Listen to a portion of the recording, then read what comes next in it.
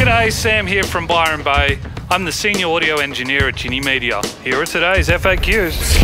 How do I know people will like my podcast? Start with presenting your concept as simply as possible to about 10 people, the kinds of people you'd like to serve.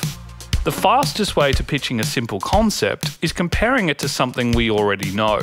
Example, when writers were pitching The Lion King to Disney, Disney didn't like the idea much until it was presented as King Lear with lions. Now ask the question to those people, would you listen if I made this? Note, people are pretty bad at self-reporting behaviour, so keep that in mind when they answer your questions. However, everyone saying no or hesitating probably isn't a good sign either. The next step is to make something just good enough and say, this is a demo of a podcast idea, what do you think? People are pretty forgiving of low quality if you inform them it's a demo.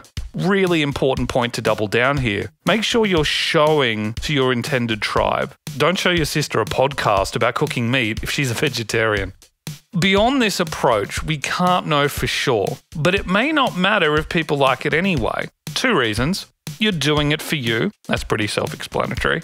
But number 2, it's a part of a bigger brand. Podcasts are a credibility indicator. For example, if you're in real estate doing a podcast about real estate, clients may not listen, but like the idea that you have one. It gives an aura of, what's what. Kind of like the similar vibe to a book author. As long as you're happy with what you put out, it's probably going to work out. Yep, that'll do it. I'm Sam. Catch you later. Hire a pro or become a pro at ginnymedia.com.